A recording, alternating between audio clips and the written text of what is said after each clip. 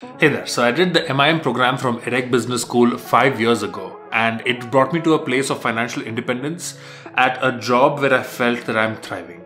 And this entire journey started with two things: getting an admission to this college that will get me to my dream job and arranging for the fees. On the admission side, it's dependent on your profile and the aptitude test score. You need to submit this, and then there's an interview after which they will decide whether or not they want to go ahead and give you a seat. And then the money part comes in. You've already read the title, so it's no surprise for you that my GMAT score wasn't the best. And while this can limit you, you should play more to your strengths and not to your weaknesses. So the GMAT score compensation is going to be the topic of this video, and I'll also share my admission experience and a couple of tips on how you could improve your chances of getting in to a business school in France. First things first, you need to be comfortable with using Google. If you're watching this video, you're already having the step in the right direction. I used Quora a lot back in the day, and when it comes to the scholarship part of the things, I found out which scholarships exist for Indian students and who has got it.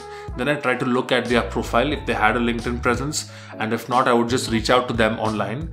Out of every 30 people I reached out to, one person would respond.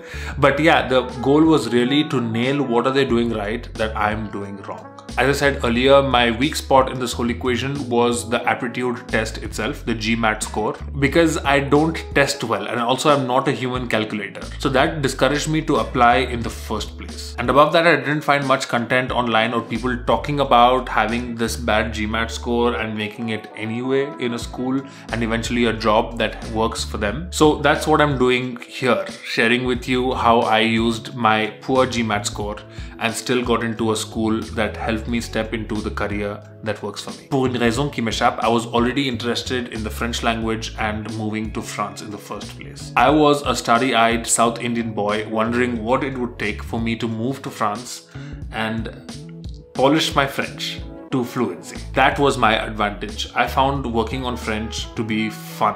I have my weakness, but I also have my strength. I speak English fluently enough. I express myself conveniently enough. Communication is my forte, at least in the English language and now even French.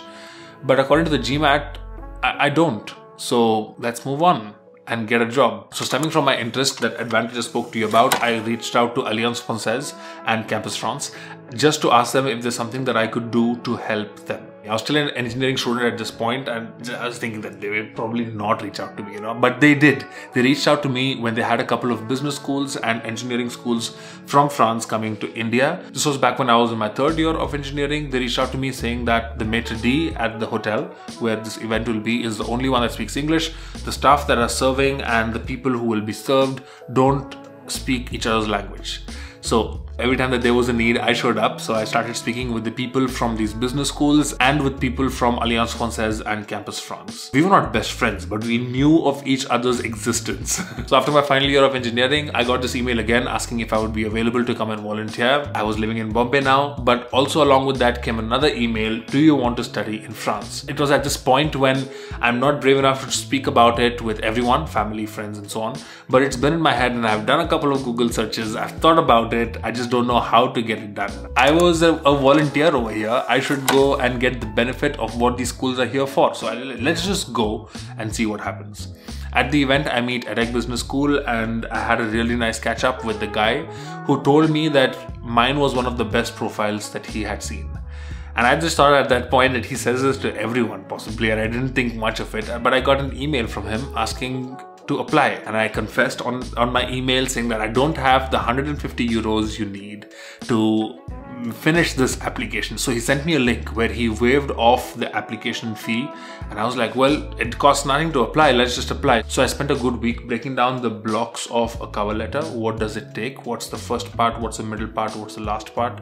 What do you have to put into these things? Which topics you should not miss in your cover letter? These kind of things. Once I had it, I put it in the French that I knew. This was not perfect French, it was just the French I knew back then. I used Google Translate for the nouns, but for the sentences itself, I did not perfect it. I showed it to a couple of my French-speaking friends, my French friends back in the day, who laughed at it, but they said, we understand what's happening, and that's all that I needed.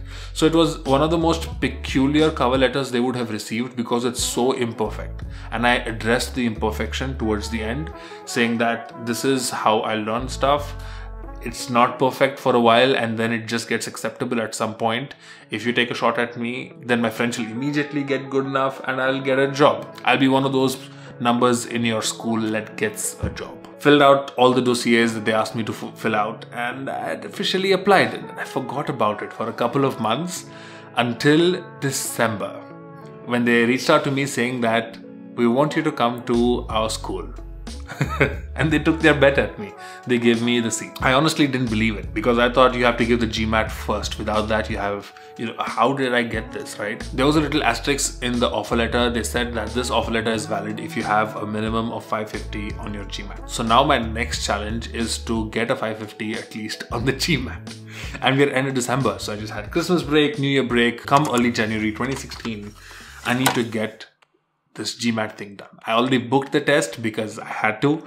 It was for the 20th, 22nd January, something like that. So I have like 2 or 3 solid weeks to ramp this up. Well, I studied engineering, so I know some kind of math. I know some percentages. I just can't do it as fast as the GMAT expects you to do it. But given the time, I knew I could do it. My English was pretty good enough, but I did not have 55,000 synonyms for the same word because I feel it was unnecessary. I'm sorry I'm trashing on this exam, but looking at the syllabus, I was just thinking this is so unnecessary. But I got a Magoosh subscription, and for a good 2 to 3 weeks, I just focused on practicing these problems and just, getting ready for the exam. You know what it feels like when your whole life's worth or value, all that you've studied these years, is predicated on one exam. And if you screw this one thing up, you are so useless. I don't think anyone was saying this to me, but this is how it feels. If this is that one key to your ticket and you can't do it, that's what I was feeling at that point. When some of my friends were doing pretty well in their professions already, getting out of their bachelors, I wasn't really enjoying my engineering thing, and I was like, I need to take one bet in my life, this one. Yeah, it's a big financial bet. I need to take one, but really think it through and not fail this time, so that the job that I get after this, that I will like it. So all my research went into what kind of jobs will I get, so I was really sure about this. And the one thing that's standing between me and that was the GMAT. And this is a slippery slope. Of course, a good GMAT score attests to the fact that you're smart, and of course it gets you into a network of other smart, capable people who will get nice jobs. All of that is true, but your success at a profession is not predicated only on this one number. Calculating fast and memorizing an obnoxious number of words is not a guarantee for a happy, thriving career. A positive attitude and a good self-image that you can learn is what matters, in my opinion. Finally, on the GMAT day, I woke up early and came really early to the test center to make sure I don't get stuck in the Mumbai traffic. And the 4-hour exam, I was just gunning the screen, probably not blinking as much as I should be, and I end up with a terrible headache. And then the screen starts loading. I reach out to my bag with the permission of that invigilator who wouldn't let you move. Reach out to my bag for a paracetamol and water. I knew I'd need the paracetamol with all that focus. So I gulp down my paracetamol while the screen loads and it says 550. I was so overjoyed.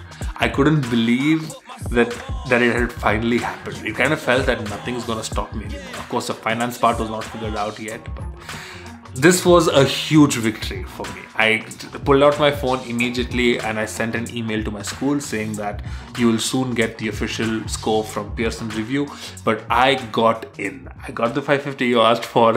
And they were like, yo dude, that was so close. Supply and demand, my friend. And then I stepped out to Bandra to have a nice biryani in celebration. I had made it. So there's one thing that you'll take away from this video, it should be this. The reason the GMAT score is attractive is because not many people can achieve it. So it is a measure of your persistence, of your learning skills. But if you can show that in another way, maybe you don't get into Stanford or Harvard without an excellent aptitude score. But that doesn't mean that you can't be happy in life. So if you get the prestige part of a business school, of a top Ivy League school out of the way, if you can compete for it, by all means, you do you, enjoy your life. But if you're someone like me who could not compete for those because of your poor aptitude and not testing well, for example, then you need to know that that's not the only recipe for happiness. That's not the only recipe for a career where you enjoy what you're doing. If you feel that you're only being judged by your intellect, by your computability, by your memory in the place where you're at, then you need to compete elsewhere. This is what my profile looked like when I applied. If this is any help for you, I did not see it back in the day, but the guy from EDHEC saw it and said that my profile was brilliant. All I had shown him was my CV at that point, and we had spoken for a good 15-20 minutes about what my interests are and how I like to spend my time, and that was sufficient for him to vouch so much and eventually waive out my application fee. And I think the consistency in my investment in the French language in the past couple of years is what really spoke to him, that I'm not someone who easily gives up. All I had was my CV and my letter of motivation. Since I knew the schools that were coming in, I already did my research on which are the schools, where would I ideally see myself. I wrote myself my letter of motivation and I came prepared when I came to meet this guy. They then had an interview with me later on, and I think they were really curious to see if I really speak that way. So we started the interview in English, and at one point they asked me to switch to French. And of course, because I had done this myself, I did work on it.